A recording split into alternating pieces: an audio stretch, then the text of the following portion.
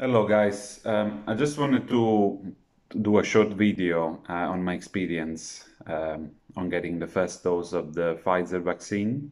So it's uh, it's about I got my vaccine at 17:40 yesterday, and it was a very relatively pain-free experience. I didn't really feel anything when I got the injection. A bit of, if you want, like a pain on the arm where I got the injection, but nothing out of the ordinary. It was a very short-lived pain.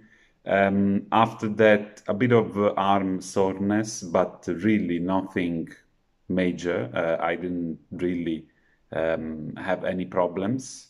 The first night was uneventful, so I didn't really have any chills or headaches or temperature, nothing at all.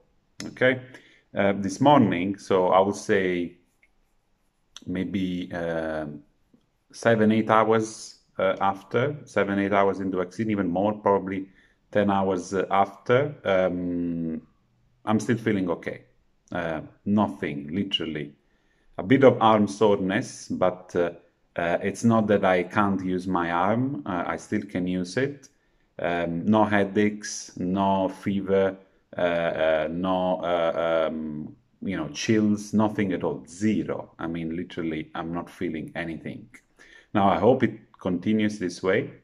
To be honest, I did do a bit of preparation ahead of the first job in terms of taking supplements. I've been taking a multivitamin ABC. I've been taking a supplement of vitamin D, and I've been taking probiotics and what's called NAC, which I think they did really help me with keeping at bay any side effects.